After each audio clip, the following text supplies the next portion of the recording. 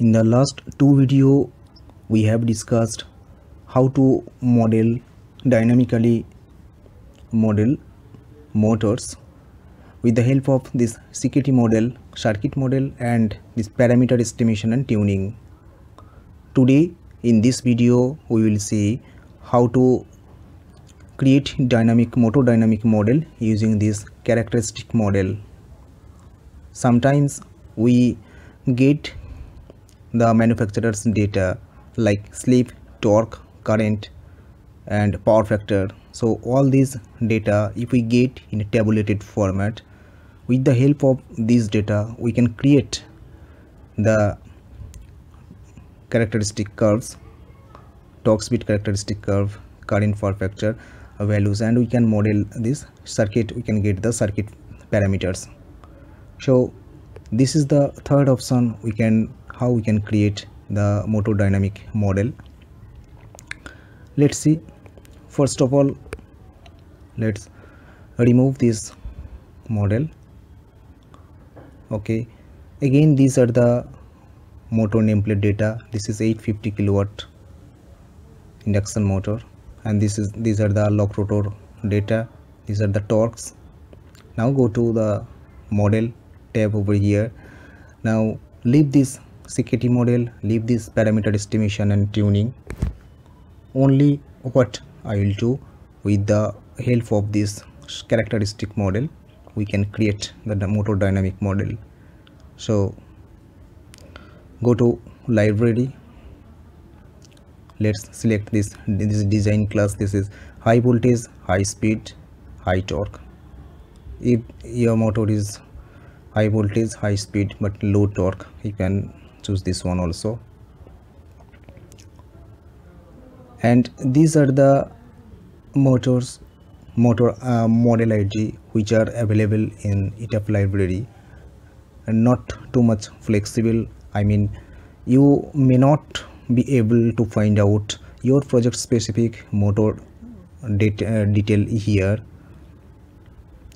but if it is available like this, you can simply draw this one, and here you can see these are the there is a slight changes. These are the new values, and these are the existing. Just update, because yeah. So this is the motor dynamic model what ETAP has pulled out from the ETAP library. So if you are not able to find out your project specific motor data in the ETAP library, then what to do? The same thing what we have done in case of this circuit model. That means we need to add in the library, then we can use that data in this characteristic model. So let's close this one and go to library, motor.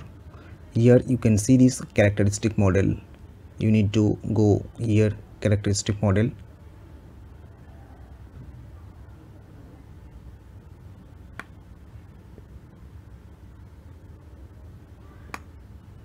Here the design class and motor ID.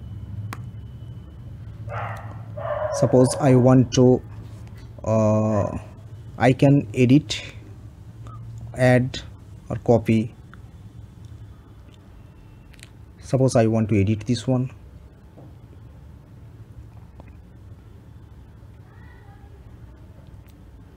Or you can copy this one. If you copy this, then from design class, this remove this. By default, go to this characteristic model, library. Here we have created this design class HVHSHD, and this model ID we have created. You can find out here. It is MB850 kilowatt 4 pole. If you select this one, then these are the parameters which has been estimated by ETAP based on the nameplate data. Update this and you can get your project specific manufacturer data specific curves. So your motor has been modeled dynamically. In this way you can see torque speed curve, this is current, power factor, so you can get this one. Okay,